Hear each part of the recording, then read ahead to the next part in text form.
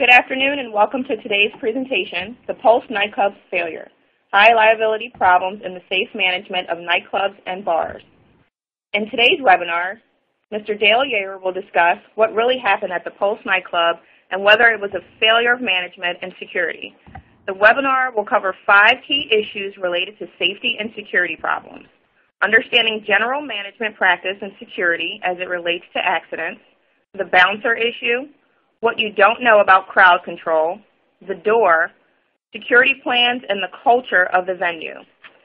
To give you a little background about our presenter, Dale Yeager, he's a forensic profiler and federal subject matter expert with training by the United States Department of Justice and Federal Law Enforcement Training Center. Mr. Yeager is a frequent expert with media outlets including a featured episode of Forensic Files and a new History Channel series entitled True Monsters. Dale is also a federal law enforcement instructor and SME for high-intensity drug trafficking areas and Middle Atlantic Great Lakes organized crime law enforcement network programs. Attendees who require a passcode, the word for today is failure. During the Q&A session, we ask that you enter this passcode into the Q&A widget for CLE reporting purposes. The Q&A is located to the left of your screen. Please remember that if you are applying for CLE credit, you must log onto your computer as yourself and stay for the full 60 minutes. You are also required to complete the survey at the end of the program. Please note that CLE credit cannot be given to those watching together on a single computer.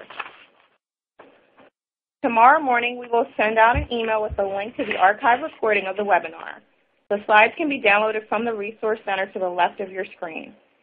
Thank you all for attending today, and Dale, the presentation is now turned over to you. Thank you very much.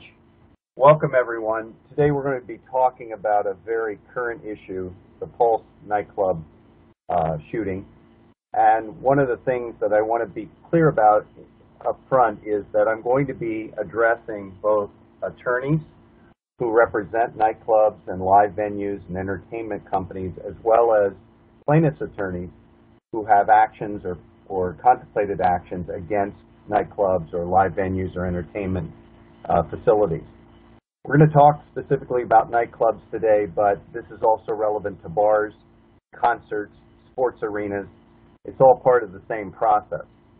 One of the things that I'm very proud of is that over the years we have worked for, as risk management consultants and trainers, some of the top entertainment companies in the country, SBE Entertainment Group, which owns 3 of the largest nightclubs in West Hollywood, as well as Live Nation, Gaylord Hotel chain, among others. And one of the things that frustrates me is that many nightclub owners refuse to fix their problems or even understand their problems. Well, we're going to expose those today for both sides, whether you are working for an entertainment or a nightclub company, or you are representing a complainant. This is going to be relevant for both because there are a lot of dirty secrets that need to be exposed, and the PULSE nightclub, as sad as it is, and it's very sad as a terrorist act in U.S. soil, there are some serious problems that need to be addressed related to that crime. A well-managed company is a safe company. Some of you may know who Dr. Peter Drucker was. Dr. Drucker, for those of you who don't know, was the person who invented modern management practice. The way your law firm is currently run, the way your company is currently run, the titles, the structure, the basics of that were invented by that man. I was honored to be his student for 15 years. And one of the things he used to talk about was, I don't train managers, I train leaders. And leaders have to make difficult decisions. And one of the things he used to say constantly was, a well-managed company is a safe company. And this is part of the problem. When you see high turnover rates, when you see lots of workplace aggression, theft, that type of thing, that's a poorly managed company. And so safety goes out the window when you have poor management. And we're going to focus on this management issue because it's certainly relevant in any kind of legal action or protecting your client from legal action. U.S. nightclubs are death traps. 5 dirty secrets nightclubs don't want you to know. This was a blog post I put up several weeks ago and got about 20,000 views. It was a hot topic at the time because of PULSE. Let's go through those very quickly. There was no exterior security walk to identify potential threats. Exterior security walks are something that have been recommended to the nightclub, live venue, sports arena industry by Homeland Security since post 9/11. I mean, for numerous years, well over a decade, this is something they've talked about. It is not brain surgery to have a security person walk around the parking lot every 15 to 30 minutes. In many cities, such as Orlando, there's a portal law, portal with a P, which states how many feet outside of your doors are you required to secure. That varies from municipality and city to city, but this is part of the process. You're required to be outside, moving around, making sure that you are securing all of your doors. And one of the things that would have prevented this crime or reduced the number of deaths and injuries significantly was a simple outside walk. Let me tell you why. May 18, the shooter walked from the parking lot into the nightclub with a 3-foot rifle. Actually, an AR-15 is about 3.5 feet long, with ammo and a pistol. This is not something in the summer heat or even in the summer heat of Orlando that you're going to hide very well. And he actually, from reports that we got from police, that he was actually stashing these items on the side of the building. Again, a simple exterior walk could have prevented that from happening. Ironically, the Aurora movie theater shooting could have also been prevented completely by an exterior walk, which again, Homeland Security had told movie theater owners, businesses that manage movie theaters, had told them for years to do this at special events. If you remember in that shooting in Aurora, Colorado, there was a midnight screening of Batman.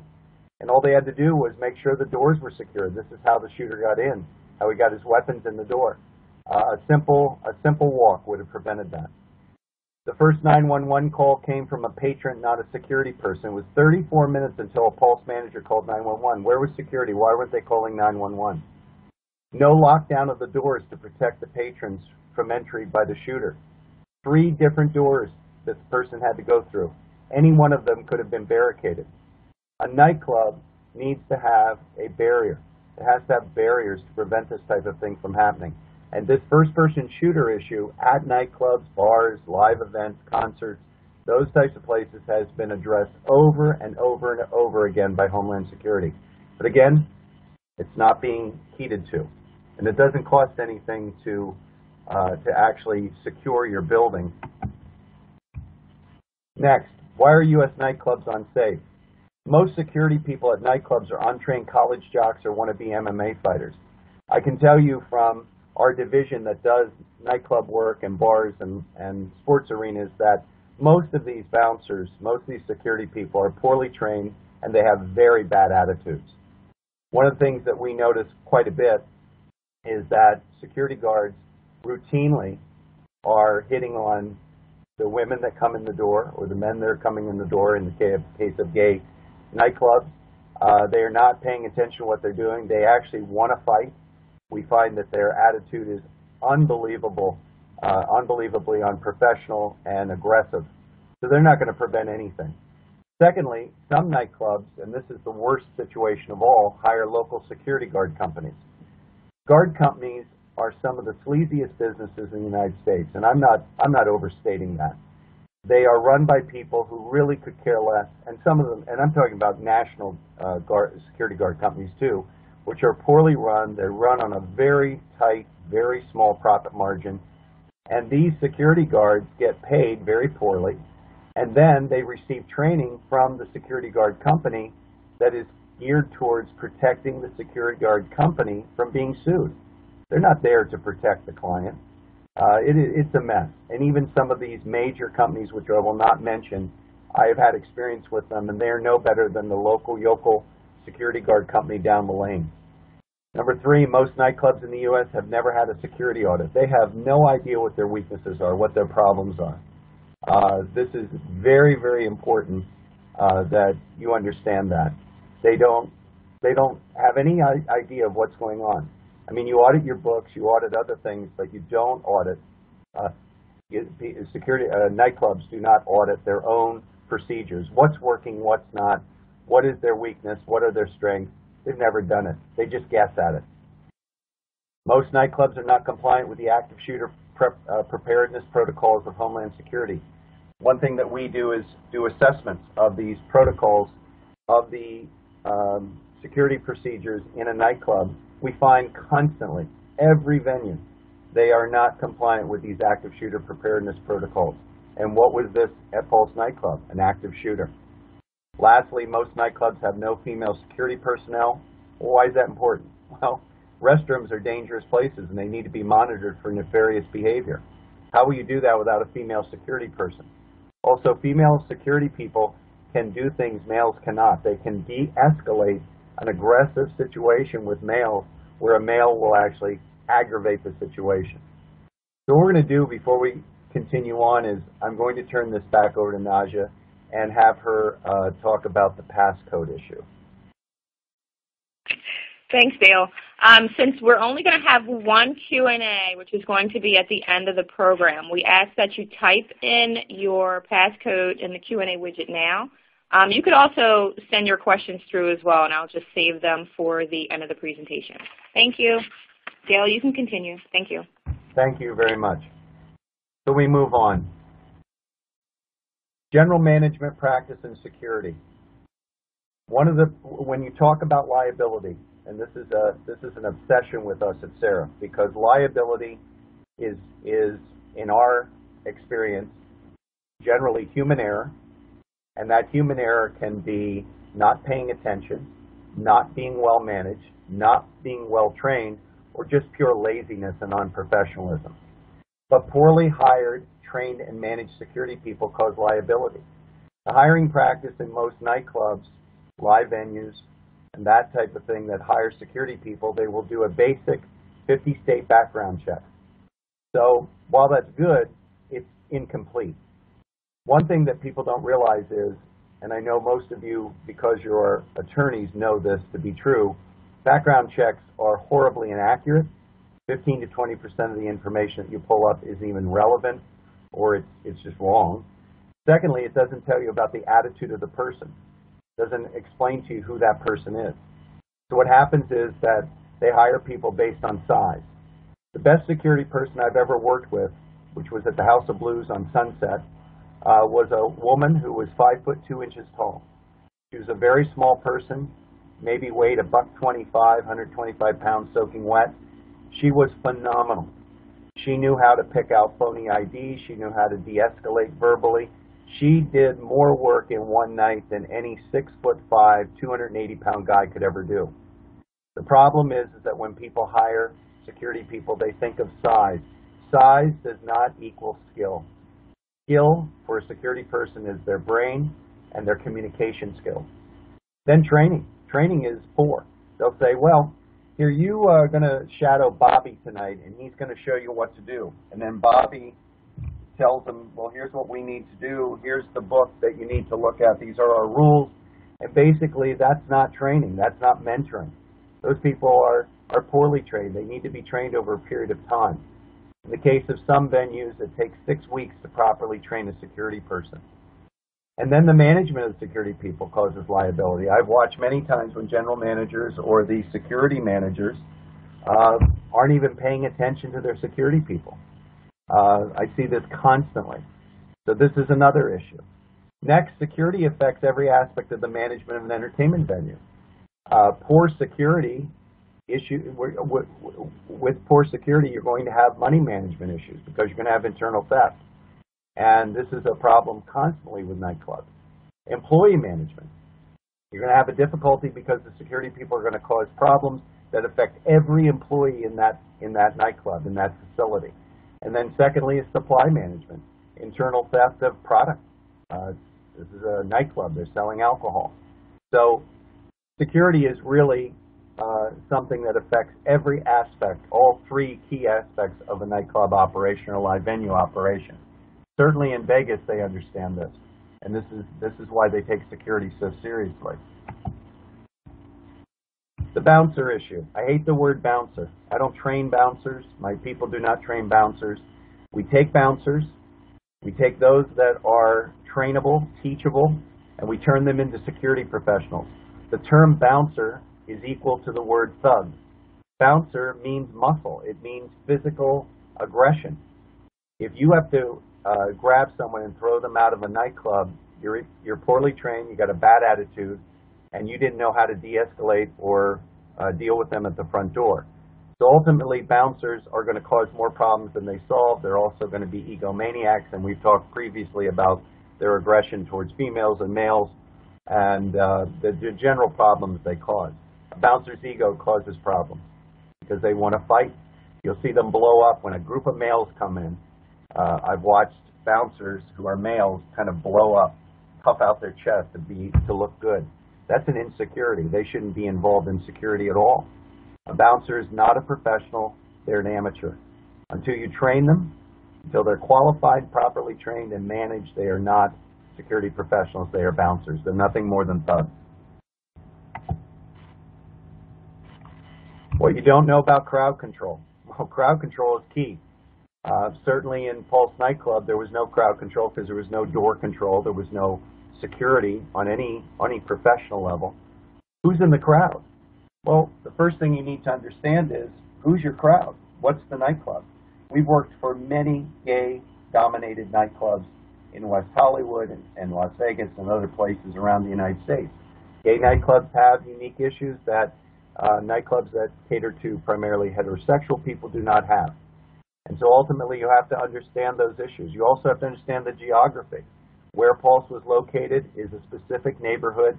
People don't realize that in Orlando, Florida has a great deal of crime, has a very high violent crime rate. When you go to Walt Disney World, you're actually in Kissimmee. You're in the suburbs. You're not in actual Orlando, technically. And if you've ever traveled to downtown Orlando on a Saturday night, you would know the difference quickly. So you have to know that neighborhood. You have to understand who's the crowd, who's feeding, who are they coming from, what's their makeup, socioeconomics, and all of that plays into this. And this is where training comes in. Venue design. And let me go back to number one. Our shooter was a frequent person who frequented this nightclub quite a bit. And this is someone that the security people should have known and should have been observing as someone who came in by himself routinely. Loners are very odd people when it comes to nightclubs. You generally don't go to a nightclub as a loner. It's very odd. They should have picked up on that. There was a lot of problems with that. Venue design. You look at the outlay of Pulse. It had a lot of problems. It was designed poorly, and it had a lot of issues when it came to crowd control and trying to get them out the door. Because frankly, I'm going to tell you, after being operational with the federal entities I work with and doing what I've done for 25 years, the people that live are outside the building. That's the bottom line. And it's very unusual for people that hide to ever live. Very unusual. Venue design plays an important role in evacuation, whether it's fire, whether it's gunfire. The verbal control issue. You have to train people how to control a large crowd. When people are freaking out, when they're emotional, you have to be able to control them, and that takes very, very specialized training, which obviously was not a part of what was going on here in the operation of this venue, as with most nightclubs that I've experienced. The door issue. You either control ingress and egress or you don't. When it comes to security, and I know this is going to sound odd for some of you, there is no such thing as gray. There is black and white. Either you do it well or you do it poorly. There's never okay. Okay gets people hurt and killed. So the door issue. Control happens at the door. You have to assess people as they're coming through the door. You have to assess groups. You can tell who's going to be a problem when they walk in that door if you have the proper training and the experience. Experience is key too.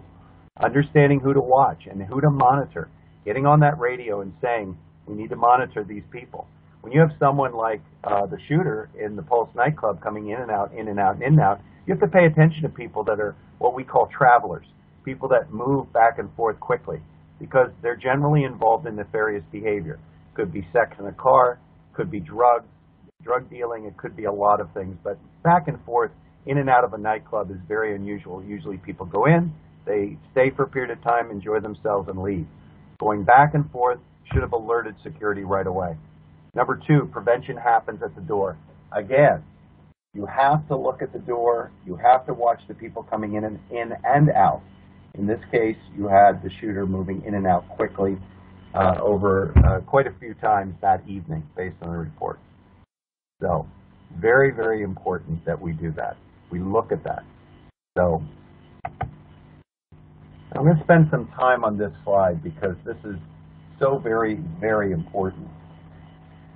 So, let me give an example of a situation that I experienced.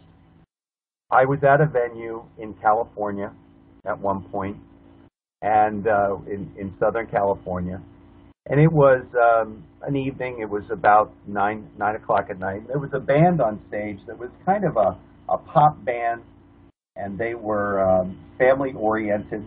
So there were a lot of people in this venue that were moms and dads and children. Well, the problem was that the local street gang, one of the local street gangs, I believe at the time it was Crips, might have been Bloods, I'm not sure, but one of them showed up. They got their nights messed up. They thought there was a different group on that night than was on.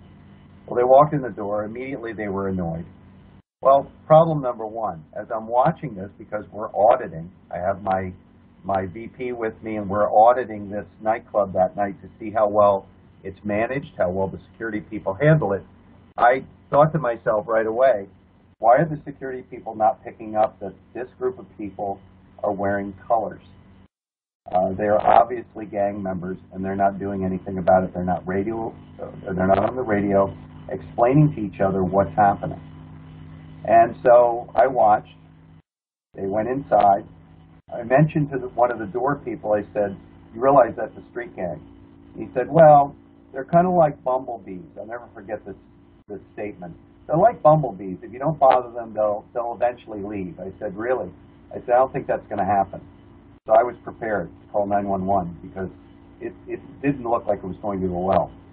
Coming in the front door, this was the back door. There were two entrances to this venue, one in the front and one in the back. They were both street level. In the front door, where I couldn't see, walked another gang, an opposing gang, that had a problem with the gang that had previously come in. Well, you know how to finish this story. By about 10:30 that night, all hell broke loose, and they went at each other. Thankfully, no guns. They just were beating the living daylights out of each other. Well, chaos ensued. You've got families in there with children. Now I'm watching the security people. Well, my VP and I, Keith Mazza, we didn't have any choice. We had to jump in. It was the ethical thing to do, and we had to help out. And so we ended up rescuing children from being sexually assaulted. It was a night I'll never forget, blood all over my shirt. As they went at it, they start leaving, and the security people told them to get the hell out, just like that, very professionally. I shook my head in disgust. And then all of a sudden they said, F you, man, we're coming back. And the security person said something quite unbelievably unprofessional, but didn't shock me after what I had seen that evening. He said, you go get your effing pistol. Well, guess what? Guy went up to the street, went to a vehicle, got out a gun, came back, and started shooting. Now it was even worse. Now the sheriff's department shows up, the police department, if I remember correctly, 5 different departments show up. It was war in the streets with children running around and parents. It was a nightmare. And I remember after it finally stopped, many people were injured, many people were arrested. I remember the next day walking into the CEO's office along with his vice president and sitting down and just staring. He said, well, we had quite a night last night. I said, you know what? I said, I'm going to be professional, but I said, I'm going to give you my assessment before I write this report and send it to you. He goes, I know we did poorly last night. I said, poorly? I said children were injured, regular families were injured. I said the police, 4 different or 5 different departments had to show up. I said, you're just lucky that people didn't get killed. I said, this is a mess. I said, your managers can't manage. Your security people don't know anything. They're actually inciting problems. And we eventually went in there, worked with that venue, and fixed it. Took about 2.5 years. And we had to fire 30% of the managers and security personnel. I'm talking about everybody. It was a mess. But we eventually cleaned it up and watched the venue flourish and reduce its aggression. This is the issue of culture. Security plans and the culture of the venue. If you're an attorney and you have a contemplated action, or you're actively involved in an action where you're representing a plaintiff and you're suing a nightclub or a venue operator, you need to understand this concept. Because ultimately, what do I do as an expert? What do my experts do on these cases? We're trying to look at policy, look at the actions, the management of those policies, how they're enacted, how they're executed, and try to look at what the rule of law is stating about their liability. You know, what were they required to do? What was the minimum standard? This issue is so very important because when we're auditing a venue or any kind of an entertainment venue or sports arena, we have to look at that culture. Is the culture casual? Is it amateur? Are people treating each other in an amateur kind of way, or do you see professionalism? When I go to Walt Disney World, and I've been there 20 times, I'm a mouse junkie, the one thing I love about Walt Disney World is the customer service and the professionalism.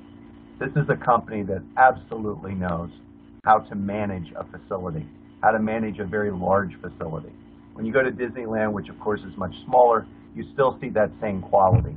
Anytime you're on a Disney property, you see a professionalism. People are pleasant, they're nice, they're telling you have a magical day, but there's a professionalism, and that's what you're paying for. That's what you enjoy if you like to go to Walt Disney World. I'm also a Marriott guy. I like to use Marriott properties, frankly, because in all of my years of business travel, I've never had a bad stay at a Marriott. They're clean, they're well managed. That's the key word, well managed. There's a culture of pleasantry, but also professionalism when you go into a Marriott property. So that issue of culture plays a big role when you have litigation. So if you're an attorney right now and you represent a nightclub or a bar or some type of a live venue, this is something you need to be asking yourself as a legal professional. What is the culture within that venue? Because ultimately, even though you're there to protect them, the liability can get to a point, and we see this over and over again throughout the U.S. and Canada where we work, where local municipalities have had enough. They eventually say, we're pulling your license, you're violating zoning laws, you've got crowds out there at 2 in the morning disturbing the neighbors, causing chaos, causing parking problems, and eventually the cash cow, which a nightclub, unless you don't know what you're doing, is quite a cash cow. It's quite an ATM. It makes money. Ends up stopping. Money isn't made anymore. People are out of work. And ultimately, this hurts a lot of people when this culture of casualness, this culture of amateur hour is prevalent in a facility. So the first place we see this culture problem is an emergency plan. An emergency plan is after the fact. It doesn't prevent anything. An emergency plan is a cleanup list. I don't know about you, but I don't like to clean. So ultimately, the emergency plan says, here's what you do in the event of a shooter, in the event of a fire, in the event of an accident or a fall. It doesn't prevent anything.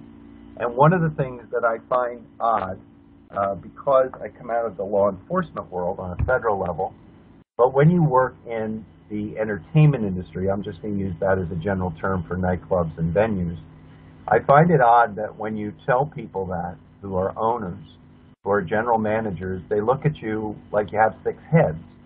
Well, it's an emergency plan. You have to have an emergency plan. I said, what about a plan that actually predicts and prevents? And that is such an odd thing to them. It's such an odd concept to them. In some ways, they view it as counterintuitive. Well, an emergency plan is important, and you have to have one, and you have to have one that people have actually trained on.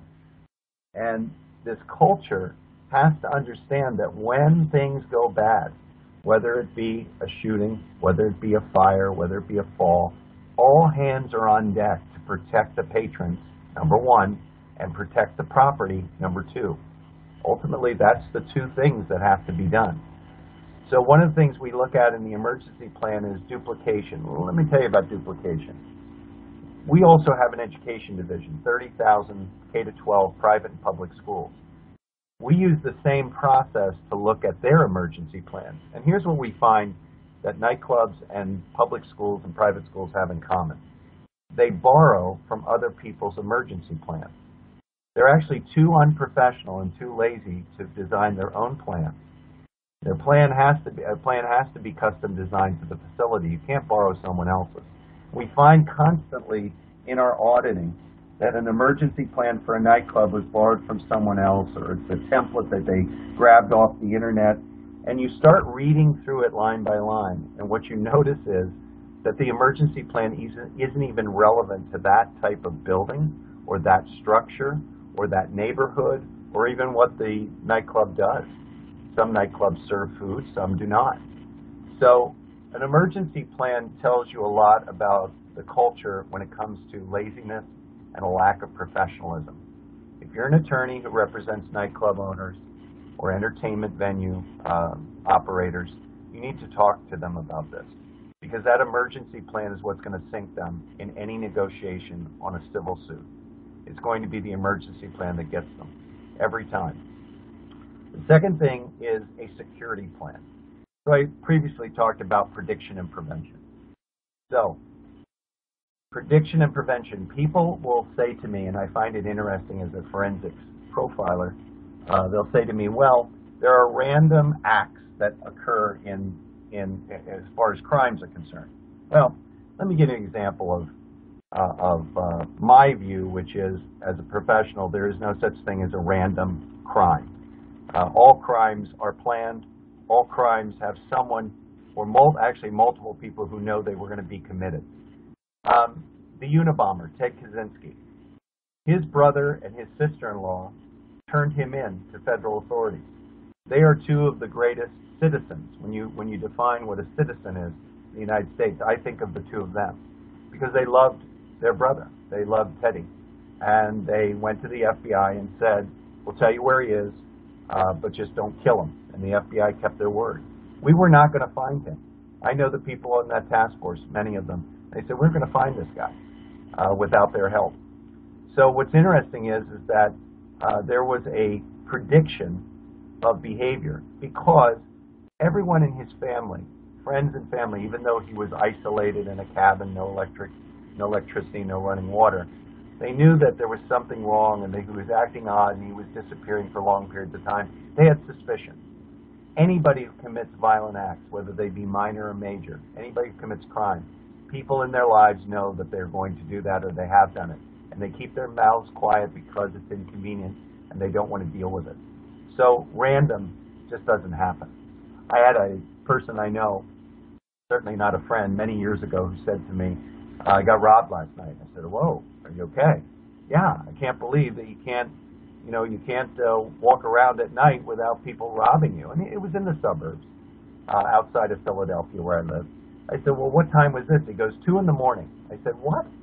I said, what were you out 2 in the morning? Well, I was going to a nightclub. And he said, ultimately, I went to an ATM to get some money. I said, let me get this straight. You got robbed, standing at an ATM, which is, even children know, is a lighted box that hands out money in the middle of the night. He goes, what? I should be able to do that. And I said to him, you deserve to get robbed. I said, if you're going to be that stupid, why can't you get money out during the day when there's daylight? And he was offended by that. And I didn't care, because this is the problem that people have. They blame everyone else for their issues when it comes to crime, when ultimately they create their own problem. And this is where prediction and prevention comes in. A security plan which nightclubs rarely put any kind of effort into or thought, are usually designed by managers who have no understanding of corporate security or security management. And this is a problem, folks. No matter what type of attorney you are listening to this today, this is a huge issue. The fact that the security plan is usually put together by people that know nothing about commercial security. Let me give you an example. I work with a lot of Fortune 1000 companies, and they have security people, security directors or VPs of security who come out of federal law enforcement. Well, I have many people on my staff who are retired FBI counterterrorism, Secret Service, U.S. military intelligence officers. I have many people who have served their time in federal law enforcement or in the military. And I depend on them every day. They're just great investigators, great consultants. The thing is that when someone is in a corporate environment, let's say you own a pharmaceutical company and you hire someone from federal law enforcement, the first question HR should be asking, first question the C-suite executive should ask is, well, what does he or she know about corporate security? What they know is about federal law enforcement. They know about being a federal level cop. Well, what do they know about being in corporate security? Because corporate is very different, and they don't know anything. And they're brought in, and they're learning on the job, and this is a constant problem, a constant issue within the U.S. And we see it in our corporate clients all the time, where they have people who come in, and they assume, horrible word, assume that they understand corporate security, and they don't, and they're causing more problems than they're solving. Well, in the nightclub world, you see the same thing. Just because you can effectively run a nightclub and make a profit and make money does not mean you understand anything about security, and especially corporate security, because nightclubs are a for-profit business. I've never heard of any non-profit nightclubs. So this requires you to understand the concept of predicting violent behavior. Well, that's my world, profiling. And this is something that you have to understand how to do. You can also call it psychological assessment or behavioral analysis. There's many names for it, but you have to have training in that and experience in that to know how to put that in your security plan so that you can teach all of your people, not just security, but also your managers, how to predict and prevent problems. Prevention is so simple, so simple. You have to have policies in place that say when this happens, we enact rule number 1 and we take action. I was in a school one time, many years ago, and there was a leaky pipe. Building, it was an old building, built in the 1930s. I said to the principal, I said, oh, you got some leaky pipes. He says, yeah, and they had a bucket under it. I said, how long's that been going on? He says, since this morning.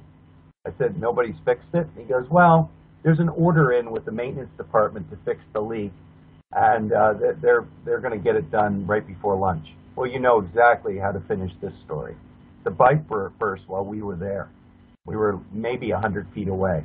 Water everywhere, over $20,000 in damage because the floors in the gym next to this pipe were wood.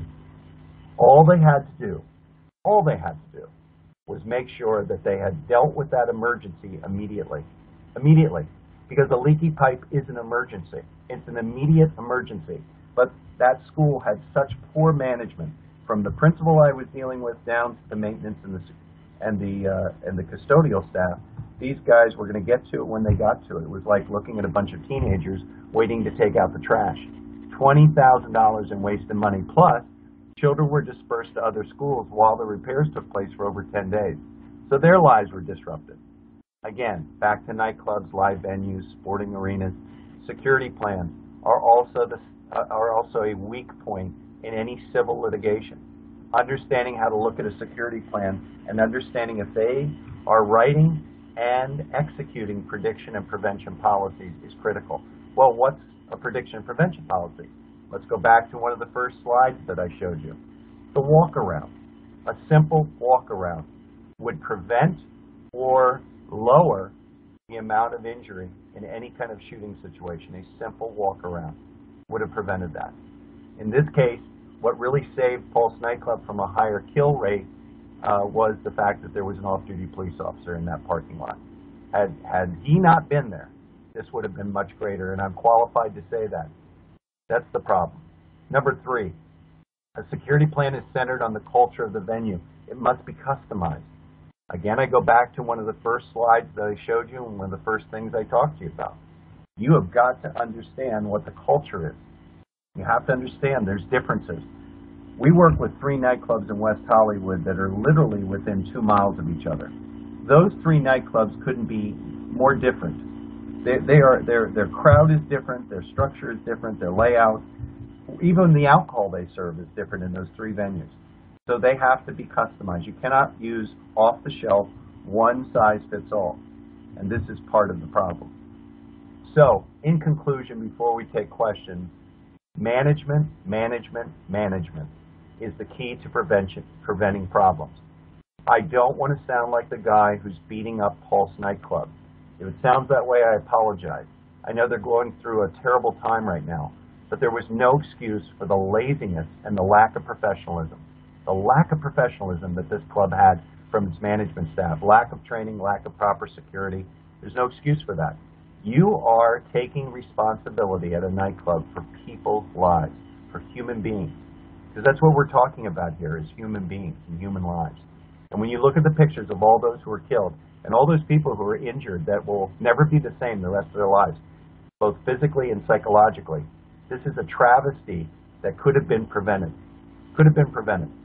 So what I'm going to do now is have question time. So do we have any questions? We do have questions, Dale.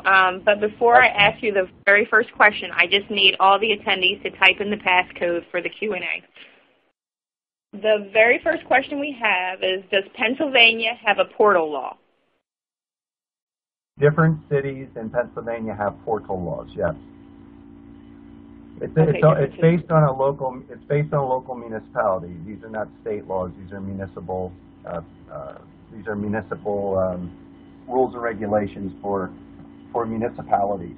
So it depends on the municipality, and they're different. I mean, New York has a different one than LA. Some are 6 feet, some are 3 feet. So they're different. Okay. If you could please comment on venue design and verbal control. An example would be helpful. All right. So you have a venue that has a lot of pockets. So in the case of Pulse Nightclub, you had a lot of little alcoves. You had little rooms. It was a very disjointed structure. So trying to communicate, because in a nightclub atmosphere, it's obviously loud. So you have to have quality radios. You have to have earpieces. A lot of nightclub security people don't even carry a radio, and the ones that do, the radios are very poor. They're really lousy. They're not digital level, and they don't have earpieces. They can't hear each other, so they end up using sign language, which is fine. We teach the use of sign language to communicate, but there has to be backups and redundancies. And when you have a nightclub where you have pockets of people, the way the nightclub is structured, in the case of Pulse, as well as other nightclubs, people will congregate in little pockets here and there. That creates a nightmare when you're trying to evacuate people or when you're trying to communicate with other security people or managers. So the design affects communication, and you have to adjust for that and train for that. Okay, the next question. You mentioned sending a radio message saying, we need to watch these people. Is a statement like that uttered by a security person going to end up being used against the club or the security person as evidence of discriminatory attitudes and biases? No, because if we're not talking about, hey, let's watch this group of black people. We're not talking about that. You're communicating as professionals. I have a group of people just came in the door. They seem a little aggressive. They seem a little loud. They may have already been drinking.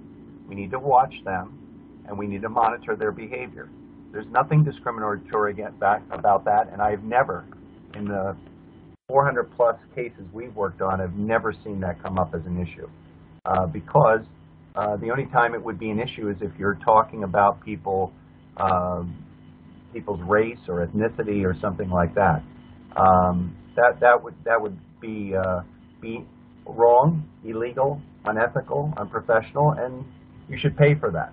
But we're not talking about communicating like that. We're just talking about, here comes a group. This is a very large group. Everybody, they're going over to stage right. There's probably 30 of them. It's all guys. It's all male. They seem to be very aggressive. Got to watch them. There's nothing wrong with that. There's no place I've worked in the United States or Canada where that was a problem, communicating to make sure that you are managing that facility correctly. Are there any written standards for security?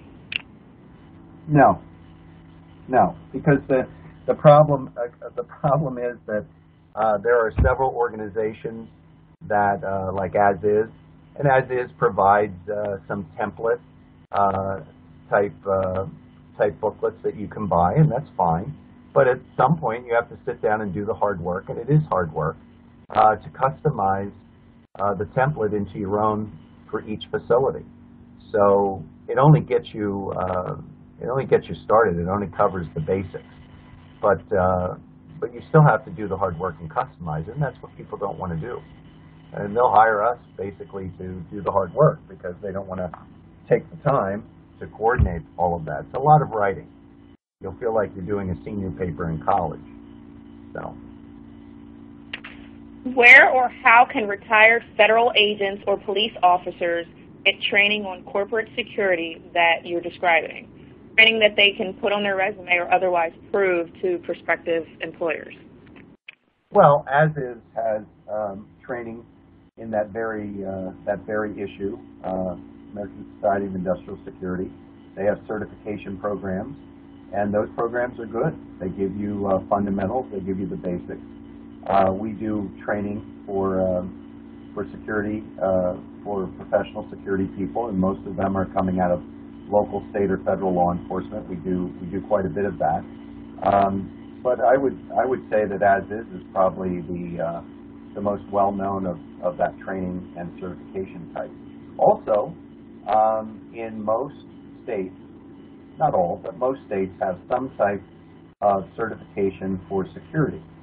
And there's nothing wrong with someone who's rotating out of federal law enforcement or any law enforcement to get that certification through the state they're going to work in, because that helps in liability. It's good training.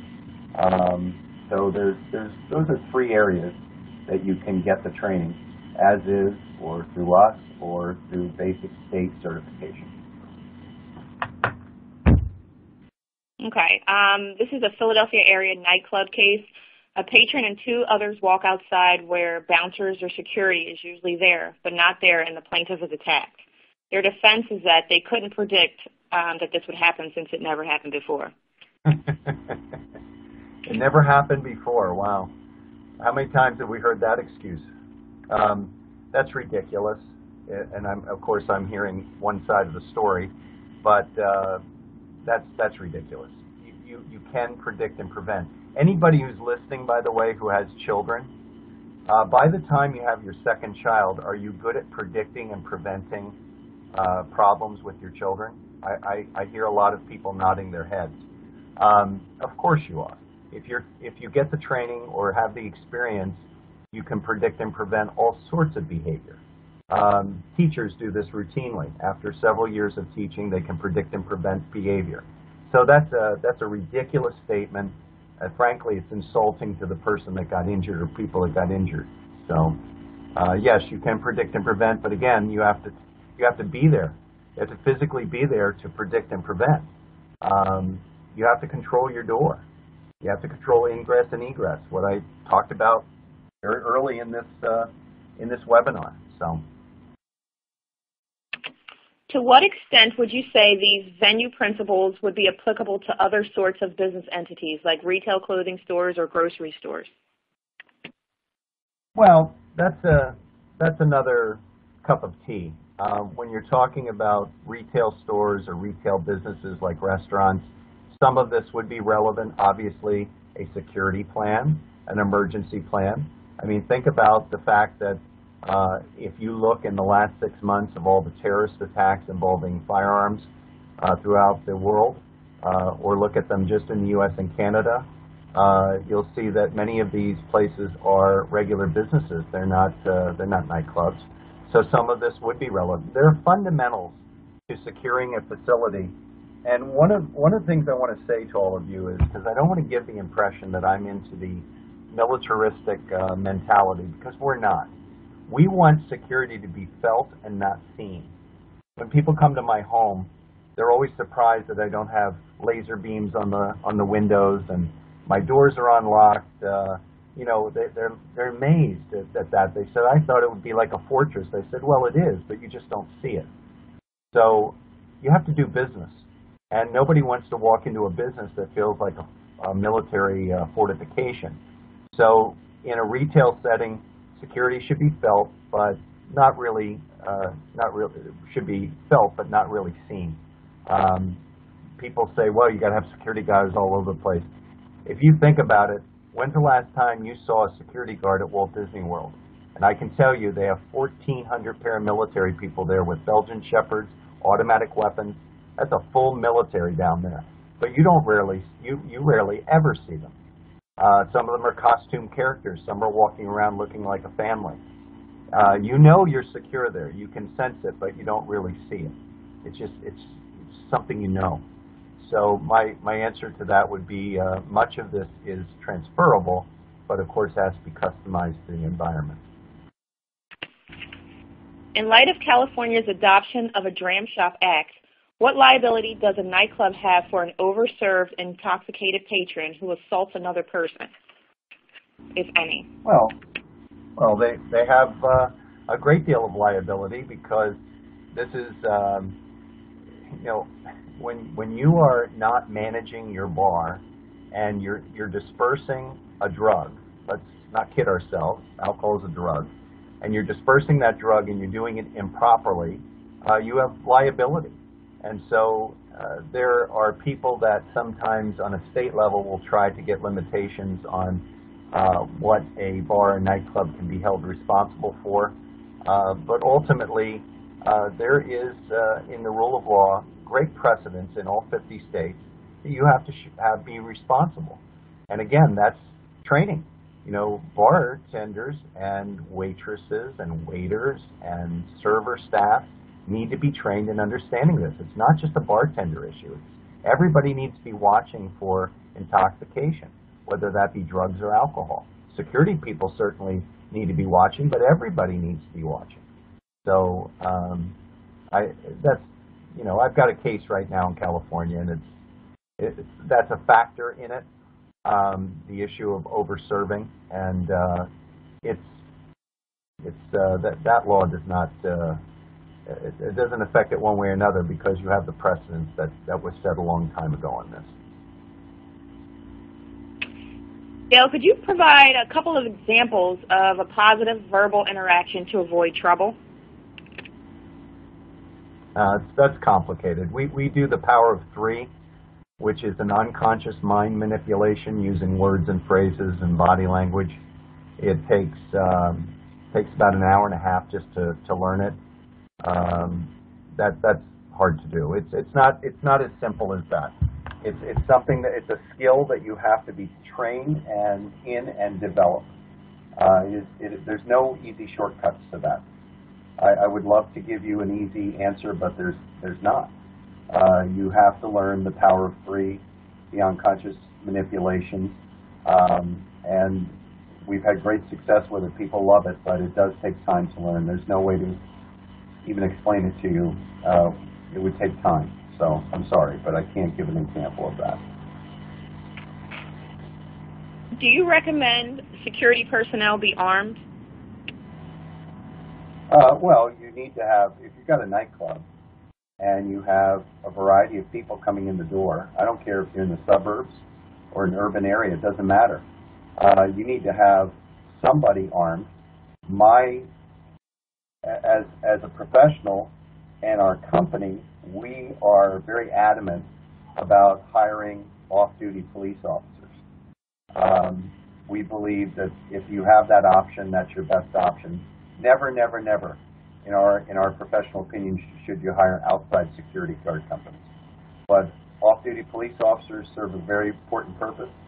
They have arrest capabilities, they have firearms, and they have the right training. So if you have someone who's been in the military or law enforcement and can get trained and certified to carry and understands the power of that, absolutely. But nothing should ever happen inside that building. Everything should be taken outside or kept outside. So the person with the firearm is going to be at the door. But that should be subtle. It shouldn't be sitting on their hip like a sheriff in an old Western. That should be very subtle carry, concealed carry, and that requires training and the right person to use it.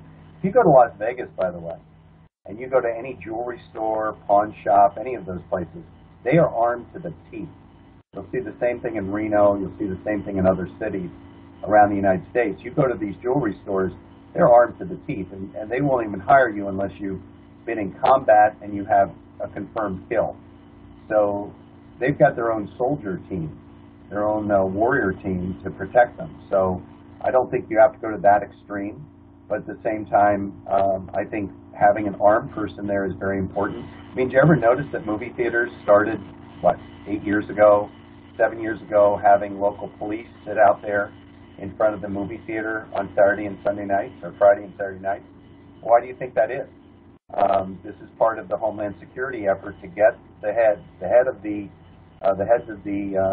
movie theater companies out of the sand and get them to understand the reality of the threat against them. So my answer to your question is yes, but they should be highly trained and qualified professionals. Okay, this is a situation where there's a nightclub and a hotel. A man is ejected for drunk or disorderly conduct into the hotel lobby. The second man later asked to leave, pulls a gun, shoots security guards in the club, goes into the lobby of the hotel where he was originally ejected, and attempts to stop the shooter and is killed.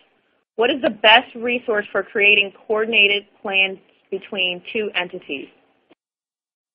Well, first of all, the nightclub and the hotel, security people and management need to be co-trained together.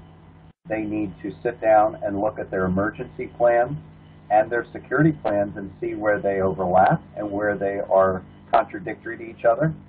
I don't have all the details, but just on the face of it, when you eject someone, you have to walk them out with two people at minimum, if not more. You need to, if they're showing any signs of aggression, you need to call the police. And you need to walk them out the door and make sure police show up so that they can be secured because they're acting aggressively. If you get kicked out of a nightclub, the nightclub owners want to make money. So ultimately, to get kicked out of a nightclub, you have to do something pretty bad. In this case, you're throwing them out into the hallway of the hotel is what it sounds like to me. If I'm wrong, please correct me.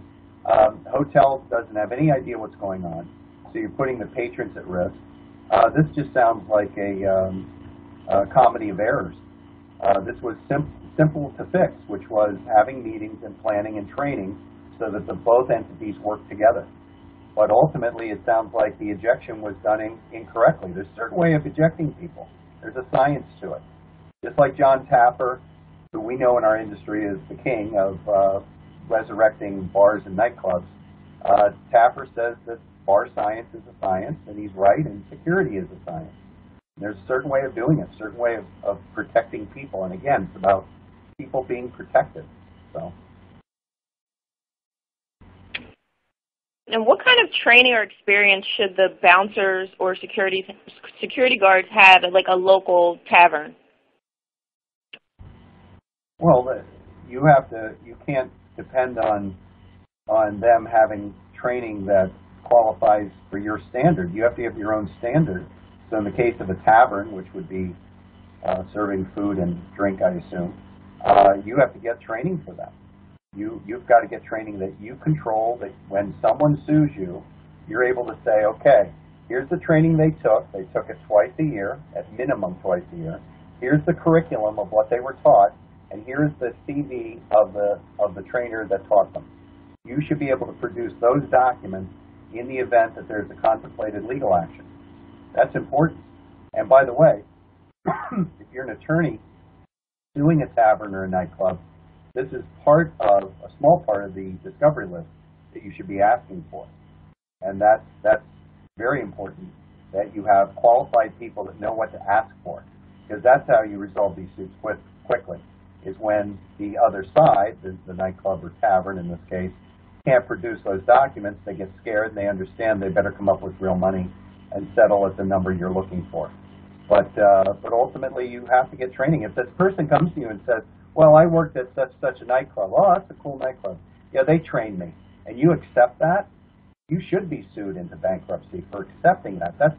You don't know what training they got. You're taking their word for it. You don't take their word for anything. You provide the training for them so you know what they were taught and when they were taught it. And by the way, they should be certified. One of the things that we do in our training is we make them take a written test at the end of the training. And they have to pass with an 80% or they don't get certified. This is a great way for HR to get rid of people that are not meeting the standards that you need to get rid of, is certification. And if you get training for your security, and by the way, again, security needs to be trained with the management. If you get training for them on security and emergency management and nobody has a written test at the end, you're getting ripped off because ultimately it's just a lecture and a couple of fun drills. How do you prove that they actually learned anything if there's no written test? And then we have a physical test at the end too where they have to actually show competency in what we train them in to do. And we don't give them scripts. We just say, show us the power of 3. Here's the scenario, show it to us. And if they can't do it, that's half of their score. So, you have to really step up your game if you want to protect yourself from losing your club, losing your restaurant, and protecting your patrons. I mean, at some point, this is a moral issue. These people depend on you to protect them when you walk in the door, or when they walk in the door. You have their lives in your hands, not just in the quality of cleanliness in the kitchen, not killing them with bacteria, but also some person coming in that has an issue with a waitress or a waiter. They had some kind of a domestic squabble at home. No one's managing the staff, so they didn't know about it. The person comes in and starts shooting. This is a common problem, by the way, in Walmart. Walmart has a lot of these types of events. So, again, management. So, Dale, our last question is, are written post orders guards in venue sites? I'm sorry, repeat it again? Sure. Are written post orders used for guards in venue sites? Well, yes, you should have every shift, every day requires a new posting schedule for the guards. And you have to move them. They can't stand in one place all night. You should have, one of the things we did at Live Nation when we were brought in there in 2000, we created Blues Busters. And these were people that sat very high up during a concert event, and they could see everything from aerial view. I guess now you could do it with a drone. We also had roving patrols moving through the facility. If someone's standing still, they're only seeing part of the picture. They need to move. Standing still at a post for a long period of time is not good security. It's not proper protocol. You have to have movement going on. You have to move people to different places so the eyes are fresh, they're not getting tired. So a written posting schedule for a live event, for a tavern, for a nightclub, for any place, that has to be written up just like you write up a schedule for your employees every day. Every time you're open, it has to be something new. Never put them in the same place. You're just asking for trouble. Excuse me. Dale, thank you so much. In addition to being your best source for testifying and consulting experts for the past 60 years, TASA also offers e-discovery and forensic solutions, free interactive webinars, cybersecurity services, and day-in-the-life videos. We also offer research reports on expert witnesses, Challenge History Report 2.0, the Preliminary Screening Report, and Expert Profile 360. I want to take this opportunity to thank everyone for attending, and most especially Dale Yeager for his time and effort in creating this presentation. If you would like to speak with Dale, or if you would like to speak with a TASA representative regarding an expert witness for a case that you are working on, please contact TASA at 1-800-523-2319. This concludes our program for today. Thank you so much. Thank you very much. Bye-bye.